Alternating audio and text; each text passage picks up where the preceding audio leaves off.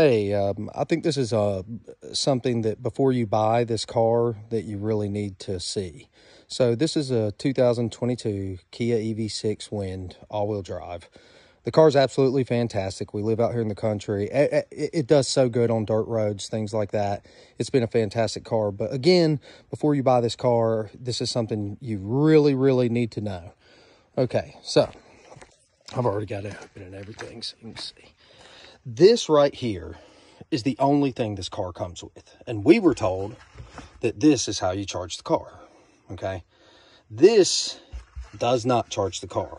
All this does is plugs into your car.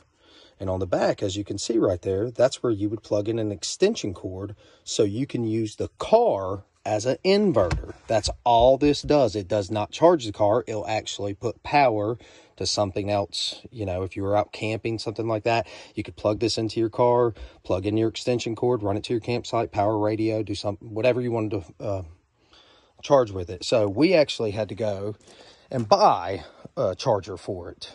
So again, the reason I'm making this video is because if you're looking at the Kia EV6, it's a fantastic car. I'm going to do different reviews about it, but a must know is this car does not come with a charger. So make sure you're whoever you want to get the car from or look at it, that they'll include that, or that you already have one. Hope this was helpful. Thanks.